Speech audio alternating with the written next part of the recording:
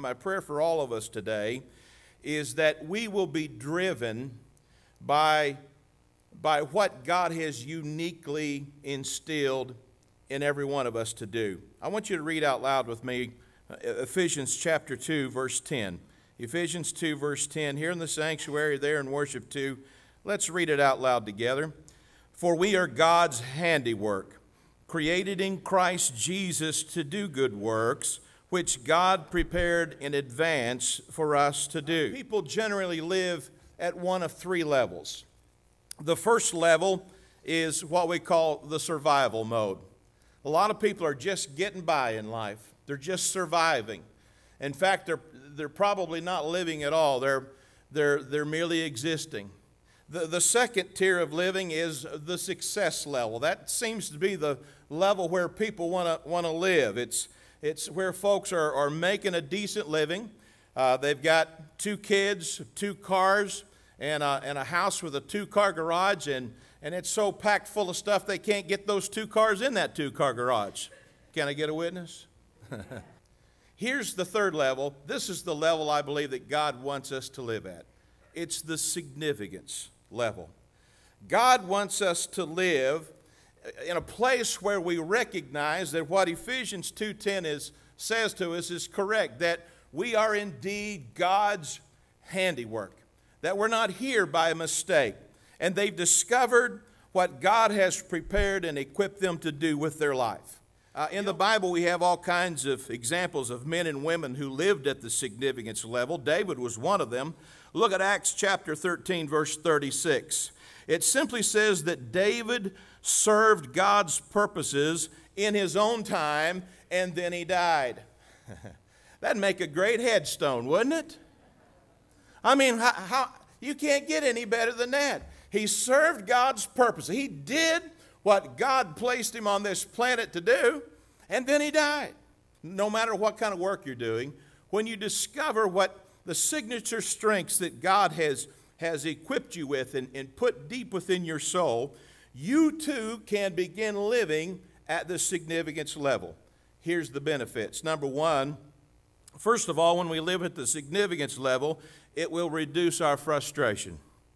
James said in James 1:8, a double-minded man is unstable in all his ways. But when you find out what your signature strengths are in life, you can begin to hone in, and you're not so frustrated by all the other options. Second, living at the significance level will increase motivation.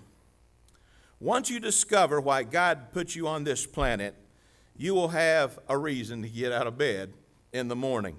You see, the secret of energy and enthusiasm is knowing where you're going. Listen, God has a future for you. Look at what he says in Jeremiah 29:11.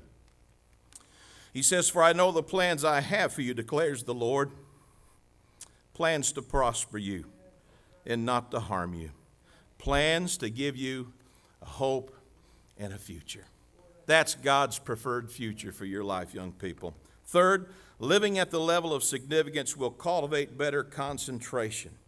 When you learn to focus on what God has put you on this earth to do, your life will be more effective. Paul said in Philippians 3:13, by no means do I count myself an expert in all of this, but what? I've got my eye on the goal. Too often we get our eyes off of the goal. We get our eyes off of the signature strengths that God has equipped us and created us to be and do, and we start worrying about all the things we're not good at. Don't you do that? You do that, you worry about, well, I'm not good at this, and I can't do it. And so you start focusing on all the things that you're not good at, and you fail to do what God put you on this earth to do. So keep your eye on the goal. Fourth, living at the significance level will attract cooperation. People will want to help you. They'll want you to succeed. Proverbs 11:27 says, if your goals are good, you will be respected. When you find out what it is that God's put you on this planet to do, there's going to be people that will come alongside you and help you do it. And thank God for the church. What a beautiful place we have here to help people develop and grow and reach their potential in life. Finally, living at the significance level will prepare us for God's evaluation. God has, you see, made an investment in you. He has gifted you with skills, abilities, talents, signature strengths that are unique to you. And like any good investor, even God expects a return on his investment. And it says in Romans 14:12, listen to this, there's going to be an audit on your life. Romans 14:12, each of us will give an account of ourselves to God. And when that day comes, I want to hear him say, well done, good and faithful servant.